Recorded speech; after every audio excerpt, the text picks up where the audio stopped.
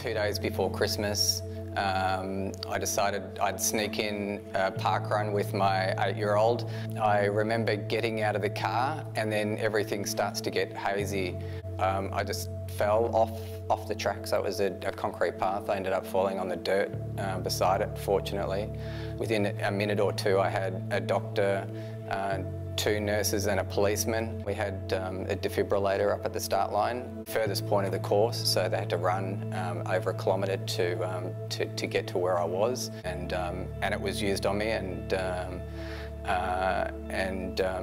got my heart going. I had plenty of time to think about things in hospital, and I think overwhelmingly I was just thankful.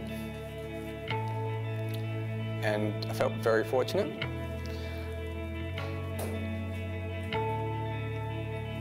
And I just wanted to do something to say thank you.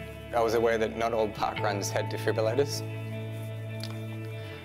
So the first thing that my wife and I did was donate money to get a defibrillator for another parkrun.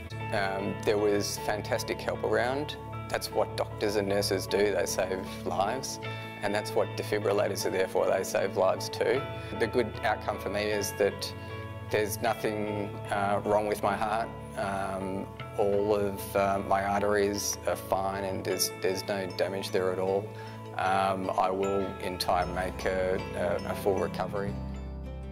First aid, accident and emergency, supply defibrillators, training videos and first aid kits for parkrunners.